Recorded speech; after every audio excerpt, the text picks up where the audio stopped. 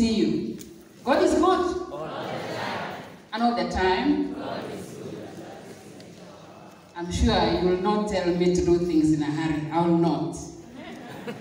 I want to promise you, I will not. This is our day. This is the day that we want to know a lot about Nakuru girls. We are not about to hurry because we care for you. Because we care for your daughters. Because if we are in a hurry, we will not be able to assist our daughters to make it at Nakuru girls. High school life, people, is not easy. When you look at some of us who have probably even refused to put on weight, probably it's because of the challenges that we come across. So let's be together in this, so that we take our children through high school and we ask God to bless us as we go together. So I want you to stay relaxed in your chair. God lives at Nakuru girls. So you are so protected where you are. So just sit there and allow us to tell you about Nakuru girls and why Nakuru girls is a school of choice. Congratulations for making it to Nakuru girls. It wasn't easy. It wasn't easy. So I want to start by introducing the teachers, the people who will take care of your daughters. May I call it teachers? Please come over. Come over, teachers. I know you are tired, but please do. Yes.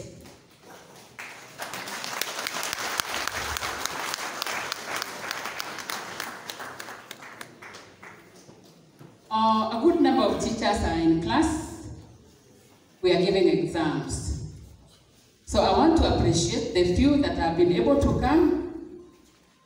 It is a representation of the 56 teachers that we have. I want to start with Form 1A class teacher, Madam Judith Naliaka.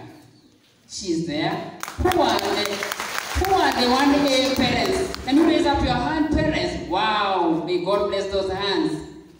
Next is Madam Kamau, Form 1B class teacher.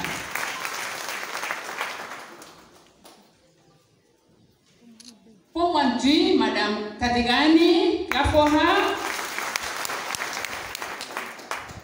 1H, Madam Susan, clap for her. Madam Juliet, 1M class teacher, clap for her. Yes. 1C, Mr. Robert Kiprop.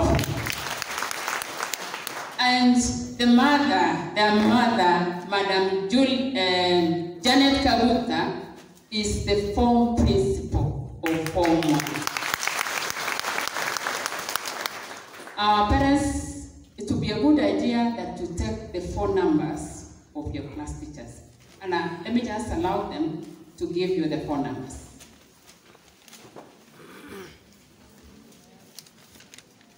Form 1A, 07 18 94 95 44. 07 18 94 95 44. That is my official number.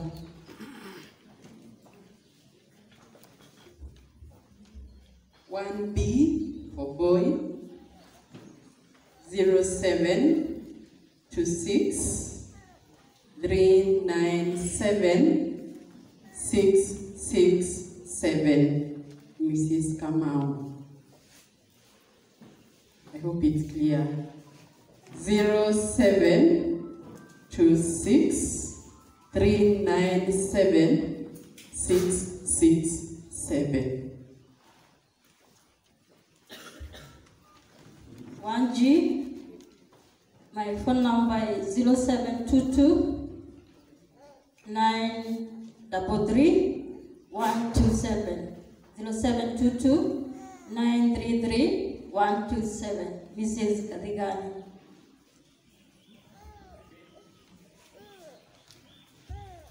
Zero 0722, that is 1G.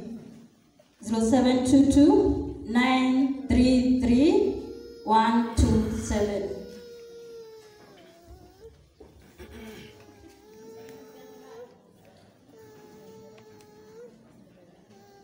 H. My name is Mrs. Menjo. Phone number 0720 97 59 11. 0720 070. Madam Chumo, class teacher 1P. Her phone number is the form principal. My phone number is 07. She is in charge of timetable and orientation of the new teachers. He is in the senior management team. Thank you, Mr. Mwangi. Next is Madam Nyodoro. She's our deputy academics, and she does a lot of good work. She also teaches French. How many of you would want their daughters to learn French in this school? French. She teaches French. Thank you very much. Yes, next is Madam Kamau. Madam Kamau is a deputy administration. She does a good job by taking care of your daughters in charge of welfare. That's a very serious affair. She also teaches Kiswahili. Thank you very much, Madam Kamau. Now, we also have support staff, Mr. Sami, standing for the support staff. We also have support staff in the school, and we are very proud to work as a team. Now, this orientation. Orientation is very, very important. It is a time we want to learn about each other. When tasks come, we take time to learn. We mention 4 societies that are in Nakuru Girls. You know, I don't know how you felt it, because at Nakuru Girls, we want to bring up people totally. And we want to say, even like for me, the principal, sometimes I am a Protestant, but sometimes I go to attend service of this SBS because I want to learn them. Sometimes I attend the service for the YCS. Sometimes I go for the service of the CU. Sometimes I go with the Muslims. Sami, I go out to the Muslims. That was Eid al-Fitr. And I went praying with them because I want to understand. And that is why this day for you as Nakuru Girls is very important. Because you want to understand Nakuru Girls. Just like I was telling you, you don't know what happens here. The world has changed. Unless you understand the journey, it will be so hard for you and your daughter to go through this life. So I want to read my speech. This is my speech, Mrs. Menjo's speech. And I want to start by saying, welcome to Nakuru Girls. We were told of our vision. I don't want to repeat. But I want to insist on us taking note of the values. Taking note of the values. Hard work, integrity, teamwork, and responsibility. The deputy principal was there. She mentioned about the school rules. It's so easy. I know you signed. It's so easy. But I'm telling you, there are many things that come around the lives of our children. And I don't shy away from mentioning some of the things that come around here, so that we are able to start talking to our daughters as early as possible. Sometimes, try to even walk around the compound and see what they write. The other day, I entered one of their toilets, and somebody has written, "We are proud Homos." We are proud Homos. What do you understand by that? We are proud of Homos. What does the meaning of Homo? What does Homo mean? Homosexuals. I mean, you know, those are things you don't even think that these girls know. We are proud Homos. a thing, what do you do as a parent? What do you do because these things are there. In fact, it's a whole topic in Form 4, lesbianism and homosexuality. It's a whole topic in Form 4. And those are some of the things that we want to be shy about. Don't. In fact, don't. Today morning in the parade, I told them, Nakuru girls is not a school for homos, neither lesbianism. And the moment you're caught, you go home. Go home. And that is why it's good that you listen to us. And listen to us very carefully. Because the moment we get your daughter, she goes. What an embarrassment. So talk to her about the kind of company that she needs to keep. The school rules are very clear. There are rules that say no pairing up. If you are seen pairing up, we treat it as homosexuality or lesbianism. A girl jumping from her bed to the other, sleeping twos, we treat it as lesbianism. If you find you in some corners after prep, when the others have gone to sleep, we treat it as a homosexuality. Are you now seeing the importance of this orientation? Yes. It's very, very critical because we have had girls, children leaving the school feeling so embarrassed because if the whole school gets to know that you're homosexual, you are laughed at. In fact, you have no face again in the school. Talk to your daughters. Talk to your daughter because it is critical. So values at Nakuru girls are what makes us what we are.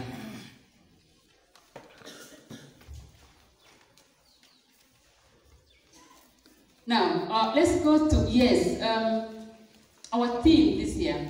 I'm entering a season of fruitfulness. I want to change from what I was to a better person. Like I've always said, none of our children is going to be described by the exam that she did yesterday. Because they've done exams. They finished the exam today. But it doesn't matter. Maybe your daughter came and she has not been able to understand. We are not going to describe her using the cut mark. We will always look ahead and say our better days are ahead of us. Okay? That's where we are in the season of fruitfulness every day. Let's move on. Why are we in this grade school, parents? Today morning when you are coming, what did you tell yourself? Why were you coming to Nakuru girls? Why are you in this grade school? Because actually this school is great. One day, and I know some of you are there, one day, sometimes in April, around 12, that was lunch, for one lunch was done on 11. And then 12, I told my secretary while I was in Nairobi, in case there's any parent who wants to come and see me in the office, looking for one place, just tell them to come. And actually came from Nairobi. I wanted to come and read how many parents value Nakuru girls. I came and, of course, I slept in my house. At 6, the secretary called and said there are around 15 parents at the gate. Doing what? They are coming to sit for one places. I went to the office before, it was around 7:30, and I stayed there till a few minutes to 9 p.m. And at that time, I had seen 139 parents. I had seen 139 parents. Because I wanted to see if people know the importance of Nakuru girls. 139 parents. I even at some point, I just wanted to go out. I was tired. But I just went looking like I was making a call, so that the parents who were queuing didn't get discouraged. You don't want to discourage anybody. Nakuru Girls is a good school. And for all those who came to see us, we saw you. Not until we were not in the office. So even when we call you for meetings, please come, because we are here for you. We are here for you. So academic success is important because it is strongly linked to positive outcomes we value.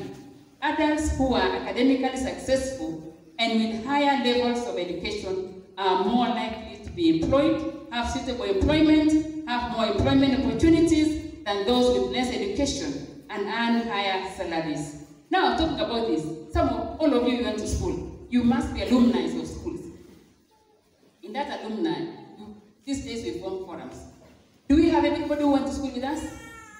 No, those who didn't make it, they don't. They're scared. Because people ask, where are you these days? If you are not anywhere, why would you want to join the forum? And therefore, as we come around to support our daughters, we are building a future for them. We don't want them to be in a category of people who will never be employed, who will never do the right courses in the university. It is easy to say, as a school, we have taken 94% of the university. But the question is, to go and do what? Parents, to go and do what? Courses that they will come up for 100 years? No. I think we need to be very serious in our covenants, as our pastor said. So we move on. That's about people who have succeeded. Let's look at, are you playing your role as a parent? Are you playing your role as a parent? Please look at, read it for yourself. Read it for yourself.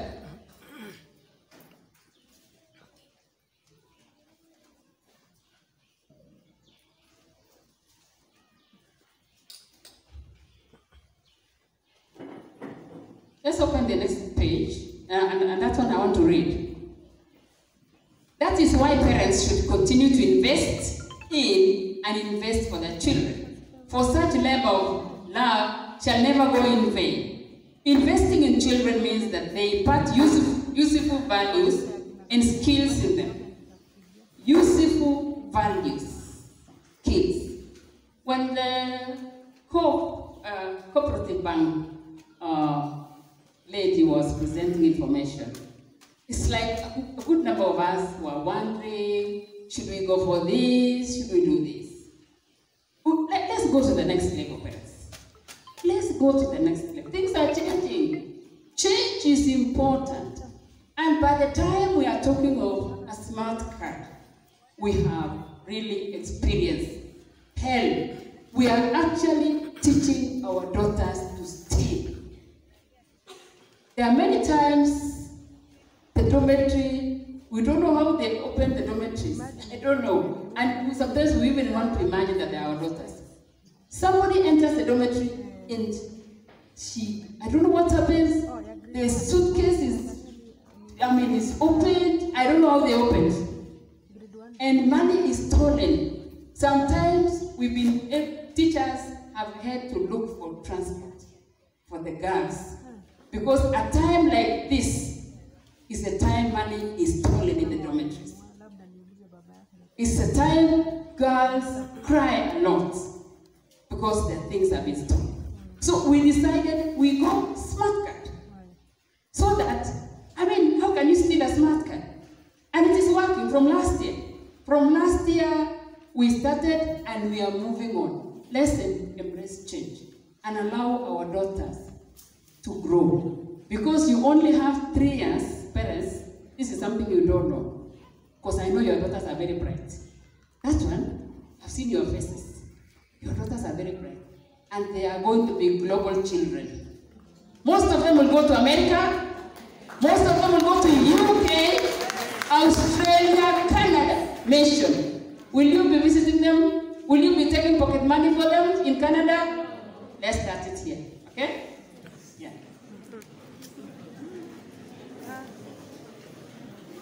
Now, let's look at the 4 P's in parenthood. 4 P's in parenthood. And I will read. As a parent, you play your part by focusing on 4 P's: prioritize, provide, protect, and pray for your children. When you prioritize your children, you budget with the money you have. As you think about the welfare of your children first, providing for them means that you supply all their needs according to your riches on this earth. As you send them to school, you will try your best to pay fees on time. By and large, you will get them all the personal effects and academic materials. You protect your children by shielding them against every form of evil influence. Like Job in the Bible, you protect your children by praying for them on a daily basis. What about the 3 A's of parenthood? As a parent, you play your part by focusing on 3 A's.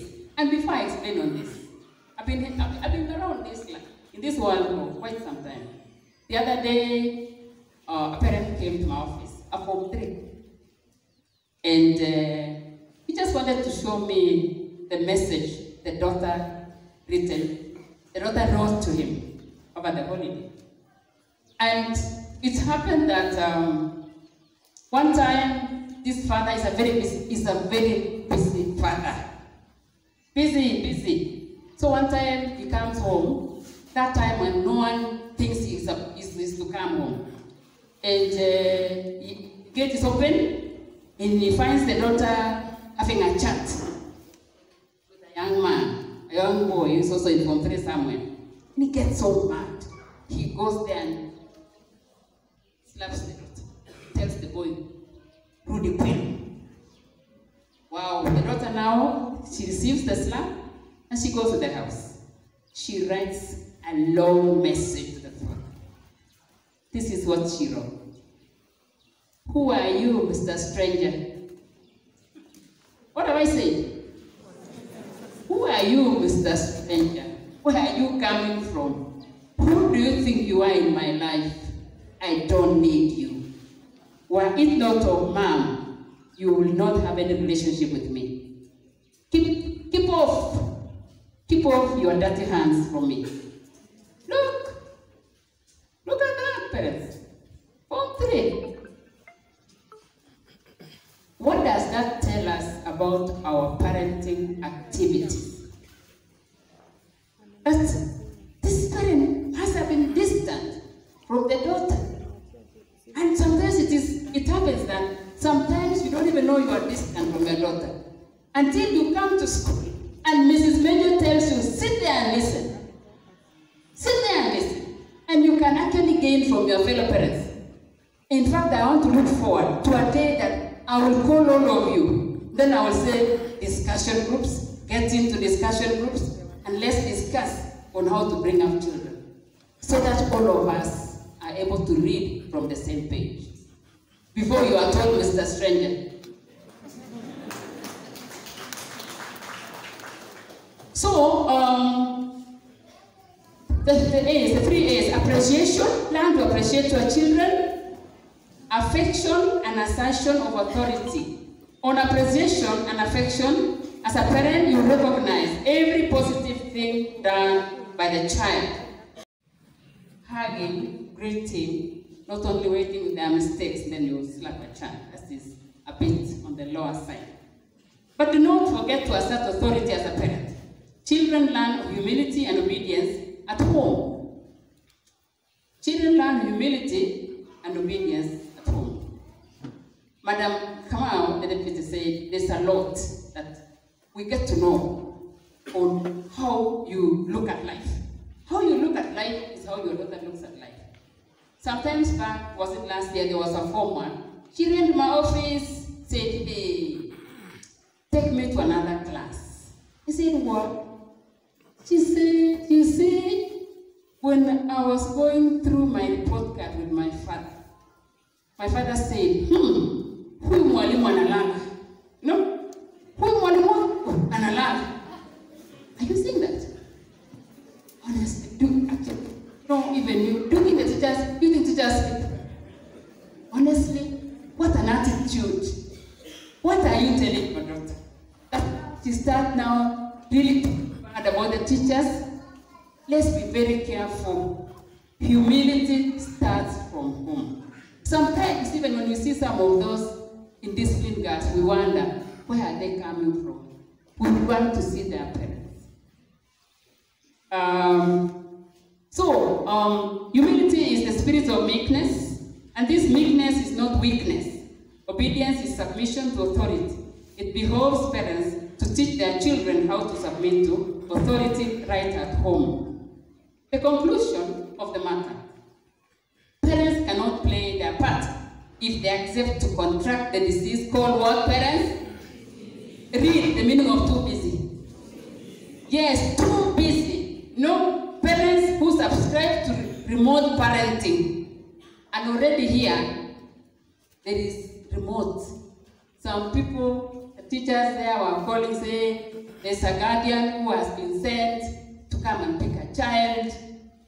Oh, the guardian has already booked. Is he coached? Honestly, you mean, even in this season of madness, you want to hand over your daughter to a guardian? I would rather your daughter comes home alone than to be in the hands of a guardian. Parents, please don't. If you are not able to make it for the such meetings, don't be that insensitive to the life of your daughter. Either you choose to come, only your daughter come. Like today,